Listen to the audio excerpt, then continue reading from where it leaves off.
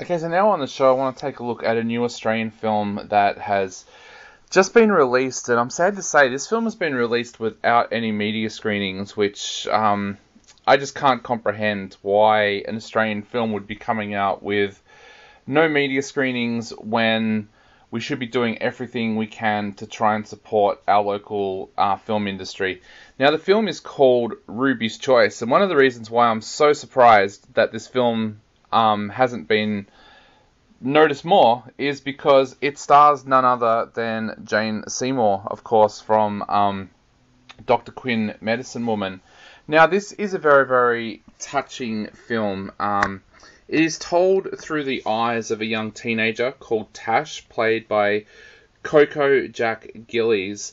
And her life is kind of the average life of an average Australian teenager. Her mum, Sharon, played by Jacqueline McKenzie, works hard to try and to keep the rent going on their house. Doug, the father, Stephen Hunter, he does the best that he can as well. He's working in a job where he fears that he's going to lose his job. He's a little bit of a hoarder. He has a lot of stuff around the house that he could probably sell and make a little bit of money. But the family make do. They are stressed a little bit about money, but they do enough to be able to get by each week and pay rent. Now, Jane Seymour comes into this because she plays Ruby, Sharon's mother.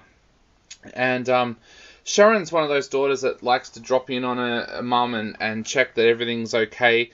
But she hasn't noticed that Ruby is starting the early stages of dementia. Now, that soon gets out of hand to the point where at the very start of this movie we see Ruby lose her car. She drives her car to the library and then takes the bus home. And then ultimately she forgets that she's got cooking on the stove and sets fire to her home.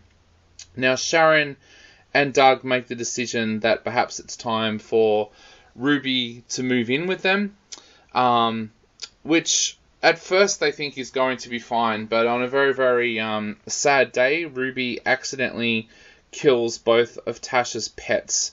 Now, at first, Tash is kind of excited about her grandmother moving in, but after the death of the beloved goldfish and bird, suddenly Tash is angry. She doesn't want to have her grandmother there anymore, and her life is thrown into even more turmoil when all of a sudden she finds herself having to have her uncle Ken, played by Brendan Donahue, and her cousin Ned, played by Rory Potter, move in with them as well because of a divorce that Ken is going through.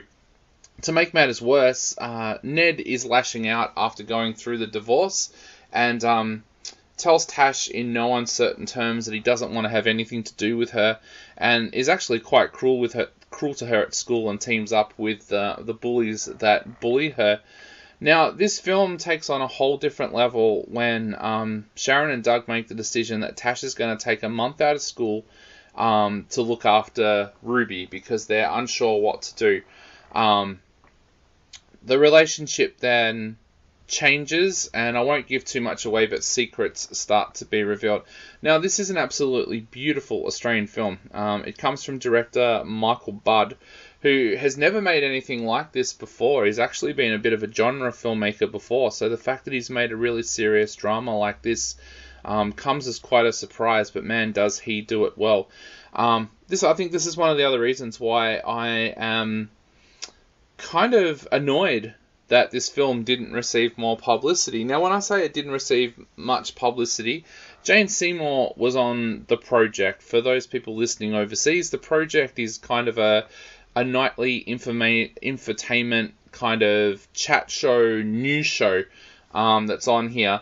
But the fact that this movie wasn't shown to film reviewers and film journalists, I find kind of weird. I mean, if they'd offered me an interview, I would have been quite happy to have taken any of the cast, even the director, for an interview. So I kind of find it weird that they've released this film with very little publicity. As a result, not a lot of people know it's on. I've actually mentioned it to a few people and said, hey, you should go check out this film, and people didn't even know it was on. So that's what happens when you don't publicize a film properly.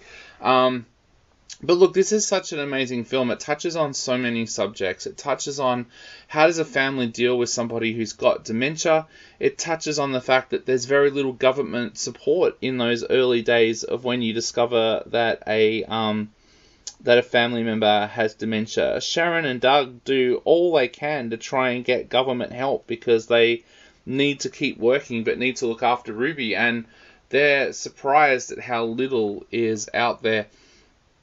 Some people might have say it's overkill, but it also touches on what it's like, especially for Ned, what it's like for a character to go through divorce, the way that he lashes out. It almost feels like he needs a separate film to tell that story correctly. But it also looks at what it's like being an average Australian these days and trying to make ends meet. I mean, as I record this right now, our petrol prices are going up to $2.20 a litre.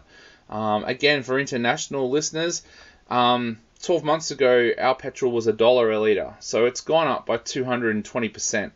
And a lot of families are facing that. And I actually felt for the character of Doug in this film. He's trying to do so much for his family. He is a little bit of a hoarder. But apart from that, he is trying to work hard, but he just has everything always pushed against him. I also felt for the character of Tash. I went through this where I had a grandparent move in, and it's not always easy. It's people think, oh, that'd be great having your grandma or your grandpa live with you. It's not. And I thought that Tash's story was told really, really well here. I have to take my hat off to the actress Coco Jack Gillis. She is absolutely fantastic in this film as Tash. She deserves to win awards for this film. That's all I can say. She is absolutely fantastic with the film. Jane Seymour is also amazing in this film. At first I was a little bit unsure of how she was going to go playing Ruby, but she really brings her A game, and she is brilliant, especially in the scenes where Ruby becomes hysterical or starts to panic in public. And Jane Seymour, again, deserves awards for this film. I really, really enjoyed Ruby's choice. I'm going to give it 4 out of 5. Go out and see it. I know that it's not showing in very many places, but I know that it is showing at Palace Cinemas, and I just can't recommend this film highly enough. It is an absolutely amazing film. It deserves so much more word of mouth out there. If they're not going to publicize the film properly, then word of mouth is the only way to get that out there. So go and see this film. Tell your friends to go and see it. It is a fantastic film, and I'm giving it 4 out of 5.